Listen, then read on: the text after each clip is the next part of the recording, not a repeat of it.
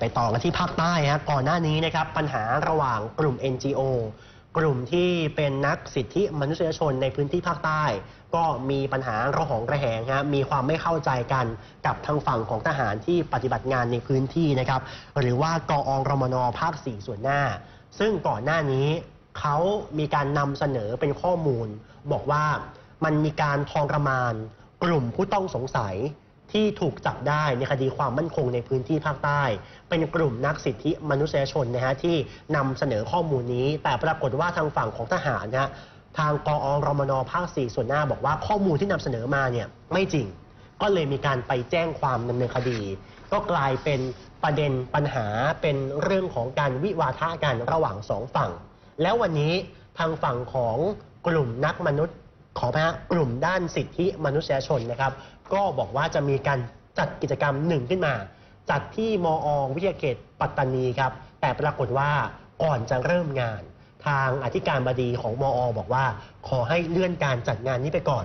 ขอเลื่อนแบบไม่มีกำหนดด้วยค่ะต่อมาก็มีข่าวนะคะอ้างว่าการเปิดเผยของอาจารย์ในคณะวิทยาการสื่อสารค่ะบอกว่าอธิการบดีของมหาวิทยาลัยสงขลานครินทร์ให้เหตุผลที่ต้องให้ขอเลื่อนงานเสวนานี้ออกไปแล้วก็ขอให้เปลี่ยนชื่อหัวข้อใหม่ด้วยเพราะว่าได้รับแรงกดดันจากฝั่งของนายทหารระดับสูงที่อยู่ในกอ.รมน.ภาค4ส่วน5นะคะจากนั้นทางฝั่งของเครือข่ายเนี่ยเขาก็ออกแถลงการก็คือเปลี่ยนสถานที่จัดการเสวนาแล้วก็บอกว่ามี2ปัญหาสำคัญที่มันสะท้อนปัญหาเรื่องการละเมิดสิทธิมนุษยชนในพื้นที่ขณะนี้ประเด็นแรกค่ะก็คือเรื่องการเดินหน้าโครงการโรงไฟฟ้าถ่านหินเทพา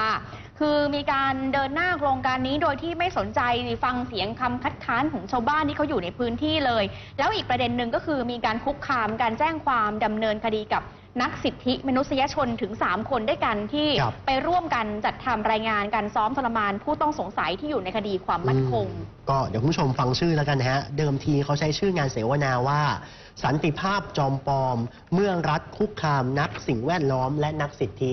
เดิมทีกำหนดจัดกันในห้อง B310 คณะวิทยาการการสื่อสารนะครับของมอ.วิทยาเขตปัตตานีแต่ปรากฏว่าพอมีปัญหาเกิดขึ้นให้มีการเลื่อนการจัดเสวนาก็ย้ายมาจัดกันที่บริเวณใต้ถุนของอาคารคณะวิทยาการสื่อสารก็มีกลุ่มที่ต่อต้านการสร้างโรงไฟฟ้าเทพามาร่วมด้วยประมาณ100 กว่าคนนะครับมาบอกเล่ากันแล้วก็มีทางฝั่งของหนึ่งในนักสิทธิครับที่ถูกแจ้งความเอาไปนะครับก็คือคุณพรเพ็ญคงขจรเกียรติก็มาร่วมแลกเปลี่ยนความคิดเห็นกันด้วยครับส่วนทหารนะครับพันเอกปราโมทพรหมอินทร์โฆษกของกอ.รมน.ภาค4ส่วนหน้าก็บอกว่าจริงๆทหารไม่ได้มีการสั่งให้งดการจัดเสวนา